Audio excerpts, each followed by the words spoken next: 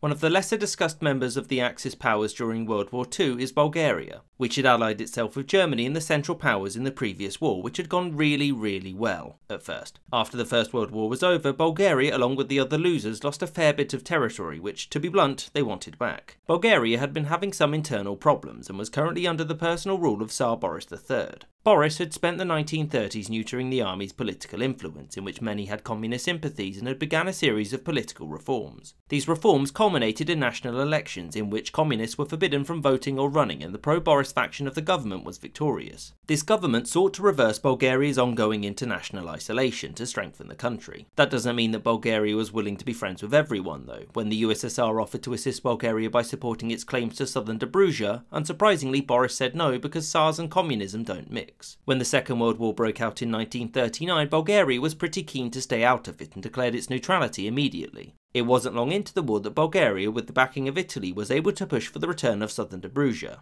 and this was handed back to them on September 7, 1940. After this, it became pretty clear that Bulgaria could gain a lot from cooperation with the Axis. Also, Bulgaria was becoming ever more reliant on trade with Germany for two reasons. The first was that German support was needed to modernise Bulgaria's ageing armament industry. The second was that international trade had to flow through the Black Sea and the Bosphorus, meaning that it could be stopped by the USSR and Turkey. This meant that when Mussolini promised this territory in return for aiding his coming invasion of Greece, Bulgaria would have greater access to trade. A counter-offer was made by Stalin, which offered these lands to Bulgaria in return for Bulgaria allowing Soviet troops to be stationed there. Again, Boris said no because he had seen what had happened to the Baltic states when they allowed Soviet troops to be stationed there. He also said no to Mussolini because Boris was staunchly against any war. Mussolini invaded without Bulgarian help, and it did not go well. As such, Hitler wanted to send German troops through Bulgaria in order to put an end to Greek resistance, and also to end Yugoslavia, because why not? Bulgaria couldn't exactly resist the Germans, and so Boris and the government opted to join the Axis powers and assist. As thanks for their assistance, Bulgaria was gifted these lands, which confirmed to many that an alliance with Germany was for the best. Whilst Germany had allowed Bulgaria to join the Axis, it was mostly due to convenience. In fact, Germany's political leadership never grew to trust the Bulgarians fully throughout the entire war. There were a few reasons for this. There was a concern that Bulgaria would simply take its new territories and just leave the Axis because it didn't want to fight. Concern number two was the fact that Bulgaria had refused to implement the anti-Jewish laws that Germany had demanded of the other members of the Axis. Whilst Jews were deported from the new territories by the German troops that had conquered them, Tsar Boris and the higher-ups in the Orthodox Church made sure to defy the orders to deport Jews from Bulgaria proper.